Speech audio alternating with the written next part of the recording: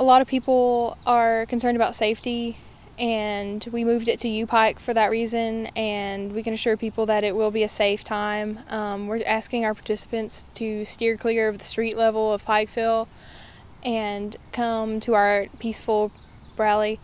It's going to be a celebration of diversity, and I think a lot of people like that. We've had an overwhelming response, positive response to our rally, and the communities really came together. People of all different religions, all different political backgrounds, really like that it's nonpartisan.